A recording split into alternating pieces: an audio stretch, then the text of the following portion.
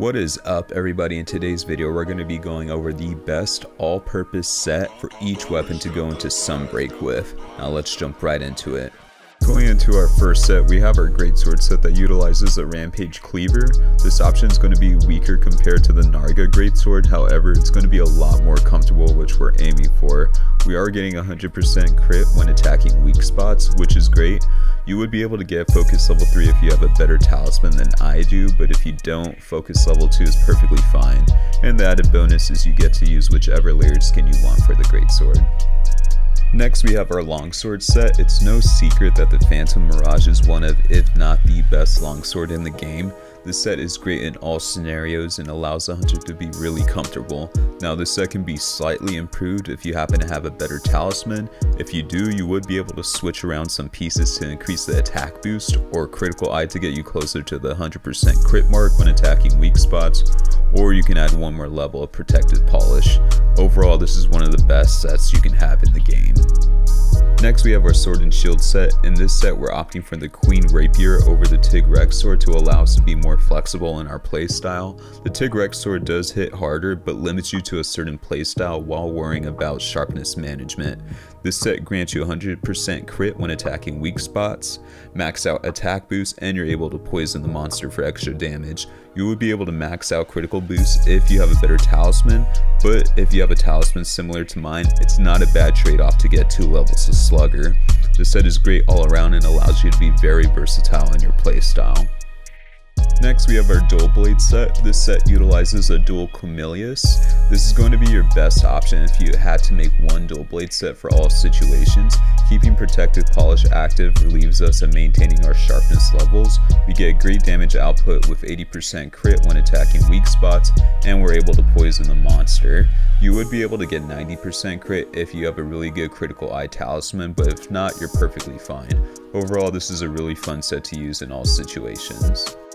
Next we have our Charge Blade set. The goal for this set is to cater to all playstyles, whether you like to use Spinning Axe, Counter SAED, or Axe Hopper. The talisman is also pretty flexible, so you can really use whatever you want depending on the skills you prioritize. Other than that, this set has great damage output, is great for all playstyles, and allows for comfortable hunting in all situations. Next we have our Switch X set. This has to be one of my favorite sets to use just because of how godlike this set is. We're getting all of the essential damage boosting skills. We don't have to worry about sharpness management because of Master's Touch, and I'm lucky enough to have this godlike talisman which allows me to be almost untouchable. If you don't have this talisman, no need to worry. All you really need is a weakness exploit talisman with a level 2 slot and you're good.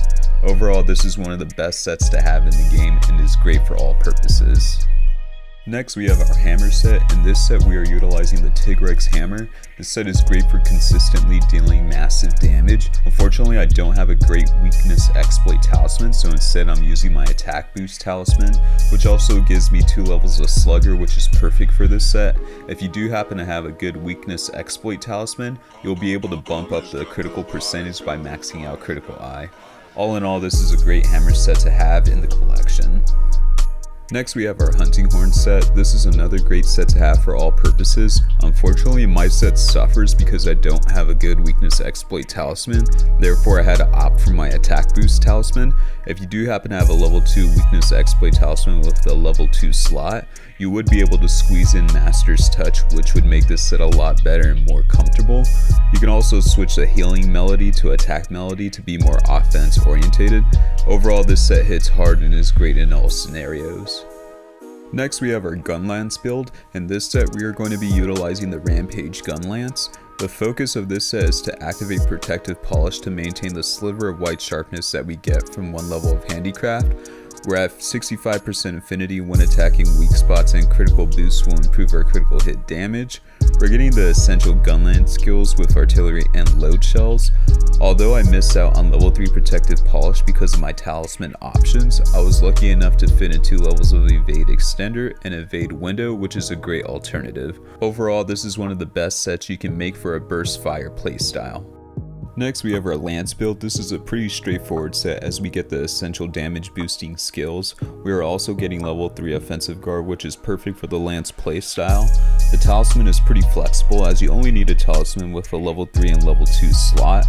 Overall, a really great option for Lance users. Next we have our inset glaive set. This is another straightforward build that utilizes the red notch Shuma. Because we're maxing out all of the essential damage boosting skills and we have a large amount of white sharpness, this is a solid option for comfort hunting, even for monsters that aren't necessarily weak to the dragon element. This is a great set to have if you're interested in using the inset glaive. Now for the next couple sets using the bow, light bowgun, and heavy bowgun, it really comes down to preference since the purpose of this video is to showcase sets you can use for all purposes, so use whatever is comfortable for you. For this bow set, we are using the Rampage bow with the piercing setup.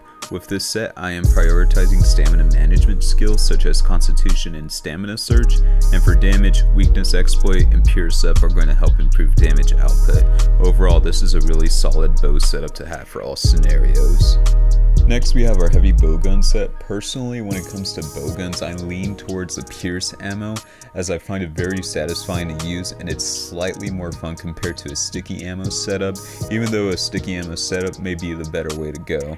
However, for this set, we are utilizing the Deora Grande, which is probably the best pierce heavy bowgun. This set has great damage output and we're usually at 100% crit as long as we're constantly hitting the monster thanks to the Rampage skill this heavy bowgun has.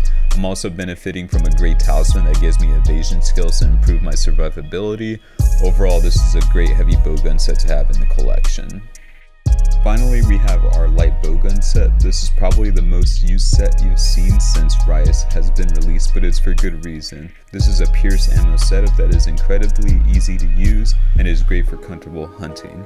This set could be even better if I had a good critical eye talisman, but since I don't, I opted for an evade extender talisman to help with survivability.